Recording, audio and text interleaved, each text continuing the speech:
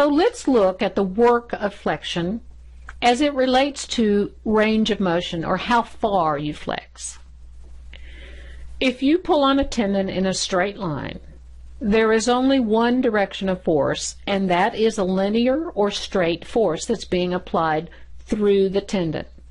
It's like pulling on a rope at one end and pulling straight to the other end. But if the tendon goes around a pulley, there's now a curved direction to the tendon, and there's now the continuing linear force, but there's also this bending force. This force where the tendon wants to go in another direction because of the curve around which it must traverse. So the more we flex the joint, the greater this force that wants to pull the tendon away from the joint. Do you remember we said that the more you flex the finger, the greater the friction? Well, this is in large part why, because the tendon is wanting to move away from the joint and not stay parallel to the joint. The angular maximum of the PIP and DIP joints is greater than the angular maximum of the metacarpal phalangeal joint.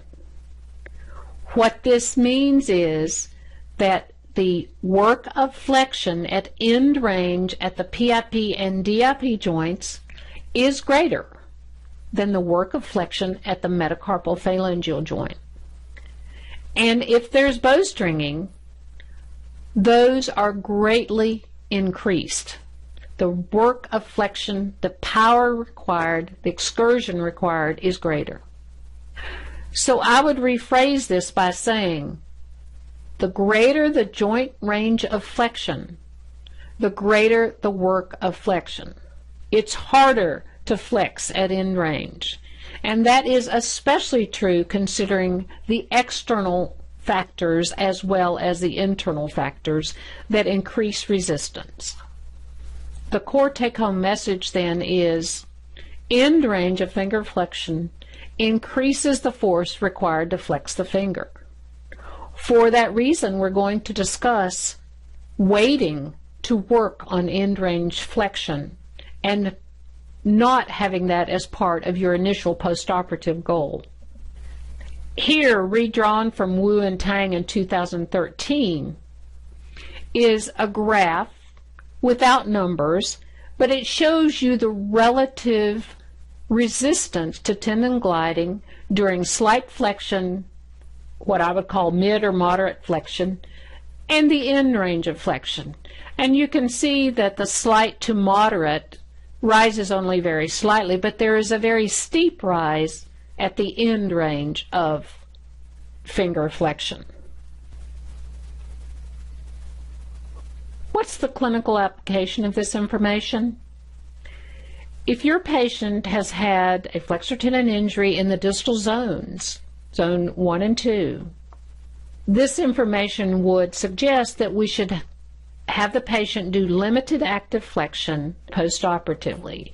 Here, with a video courtesy of Dr. Lalonde, shows a patient actively flexing through limited range, asking him not to even try to go any further, and then extending actively. Now, we're talking here about only active motion in terms of work of flexion and range. This does not apply to passive flexion of the digit, only active. Von Strine and Pettengill in their chapter in Tang suggest that at 1 week you touch the index finger, and at week 2 the patient touches the long finger, which can also be called the middle finger, and then in week 3 or 4, if everything is doing well, that they proceed to touch the ring and little finger. This gives the patient a specific goal and a specific range that they can identify and repeat relatively accurately. So when we're Thinking about work of flexion and range of motion, our conclusions are that the greater the joint flexion, the greater the work of flexion. So in the distal flexor zones, it would be appropriate to increase range of active flexion slowly over the recuperation period rather than work for end range immediately. Remember, this is active flexion we're talking about now, and passive range of motion would be continued without these considerations. Now let's look at work of flexion from the point of view of friction and see how that influences the energy it takes to flex the finger. We know that the rope on the left, going around the corner of the rock, would allow significant friction to be created when the rope is pulled one direction or the other. But if we place a pulley at the edge of the rock, the rotation of the pulley will allow the rope to traverse with minimal friction. The same is true in the finger. So what increases tendon friction? Gapping of the tendon. The actual location of the tendon determines how much friction there is, and we'll explain. The size of the tendon or the suture tendon within the pulley determines friction. Moving across the edge of a pulley also determines friction, as does an increased load or pull on the tendon. Let's look at these in a bit more detail. Tendon gapping. In this schematic drawing, the white represents a tendon. Here is the suture, which has allowed the tendon ends to pull apart, and here is the drawing of the pulley. So as the tendon is pulled proximally and this gap moves toward the pulley, the gap actually allows the pulley to catch the edge of the proximal tendon, creating significant friction and resistance to flexion. This can be enough that it can actually rupture the tendon repair, but at the very minimal, it will create increased resistance. The actual location of the tendon can also determine the amount of friction experienced by moving the tendon. Intrasynovial tendons, which are bathed in the synovial fluid, which is a lubricant, are, as you would expect, less likely to increase friction with motion than extrasynovial tendons. Here we see a dramatic difference between the green line on the bottom, which represents the flexor digitorum profundus. We see that it stays relatively level as the number of cycles of movement are increased. But the purple line, which represents the palmaris longus tendon, which is extrasynovial, shows a dramatic rise in the amount of friction generated as the number of cycles of motion increase, demonstrating that there is a significant difference as the cycles increase between the amount of friction experienced in an intrasynovial versus an extrasynovial tendon. This illustration is redrawn from a chapter in the Tang book. I would urge you to consult the original image on page 28, for which I was unable to obtain permission. But even in this schematic representation, the point is that the flexor digitorum profundus tendon, illustrated here on the top, before testing is very smooth. After 1,000 cycles in a zoomed image, even though it is different from the original image, it is consistent and therefore relatively smooth, particularly as compared to the palmaris longus, seen here also as smooth, but in a zoomed image after 1,000 cycles is much rougher and more resistant to motion. Now, the synovial areas of the hand are somewhat different. If the tendon is located in zone 1 or 2, the synovium bathes the epitenon with a thin visceral membrane which lubricates it. This, even though it is the most constricted area, it is the best lubricated. So from a lubrication point of view, this is the area of the least friction.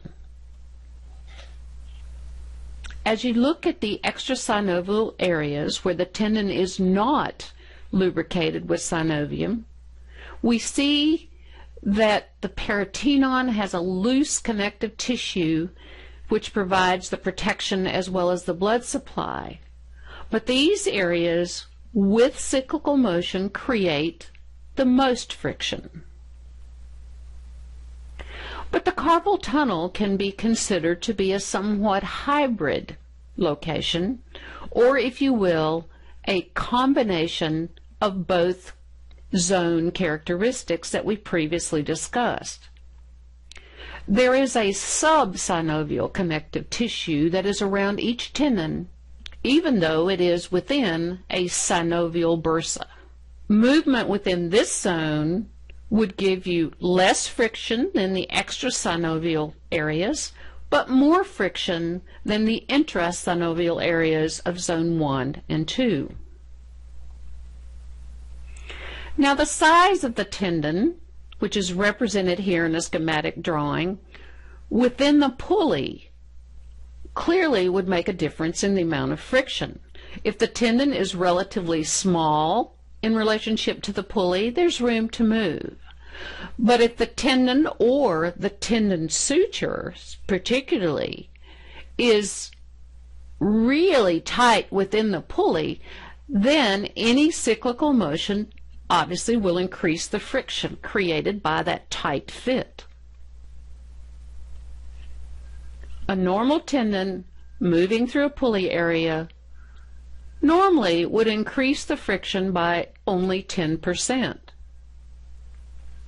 But if the perfect suture is placed in the tendon and it moves relatively freely under the pulley, and we could call it a low friction repair, that still increases the internal resistance by almost 300%.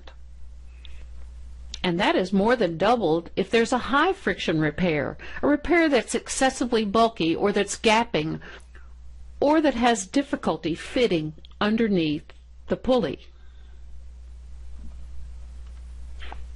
We previously discussed the problem created at the edge of the pulley if the tendon is gapping and is caught on the pulley. But even if the tendon is not gapping, where the tendon begins to heal or where it's sutured together is usually bulbous and larger than the surrounding tendon.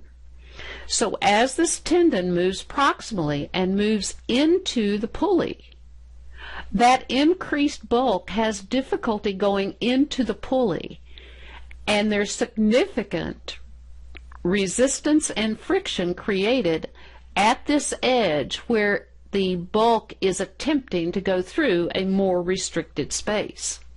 Especially if the patient is moving excessively into flexion, this repeated friction will increase inflammation and therefore increase the resistance even more.